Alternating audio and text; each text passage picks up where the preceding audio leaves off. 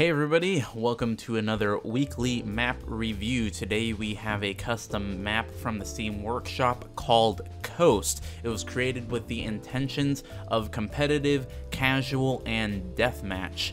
And to be honest, I could see this working really well for deathmatch and casual, but I don't see it working well for competitive. And the reason why is this has the same type of problem that the original Cobble did, where there's just too many corridors and areas. I think if you were to simplify a little bit of the map, it could work, but I think there's just a little too much in it to really get a good competitive going. But the map overall has a very nice feel to it, and it looks gorgeous.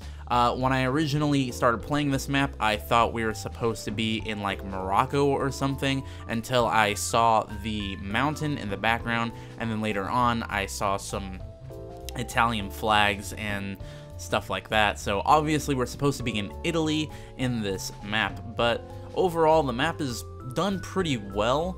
It's got a lot of detail in it. It feels culture-y, I guess is the way I'm trying to say. It feels like somebody could have lived in this area. It feels a little bit like Inferno, so it's got a nice feel to it. Like I said, it worked really well for a casual and deathmatch setting.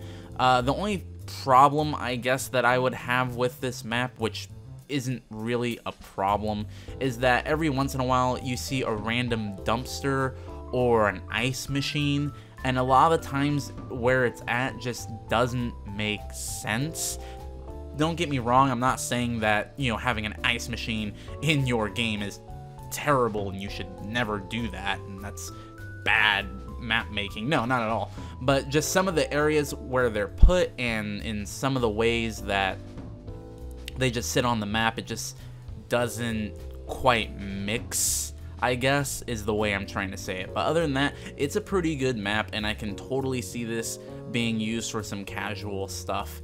And if they were to simplify this map even just a little bit, some of the interior stuff or maybe some of the stuff on the outside of the map, I could totally see this being a potential competitive map. Anyways, that's my review on this map, which is called Coast. Go ahead and check it out on the Steam Workshop. If you enjoyed it, go ahead and leave a like. And if you want to see more weekly map reviews, go ahead and hit that subscribe button. Anyways, thank you guys very much for watching, and I hope you have a fantastic day.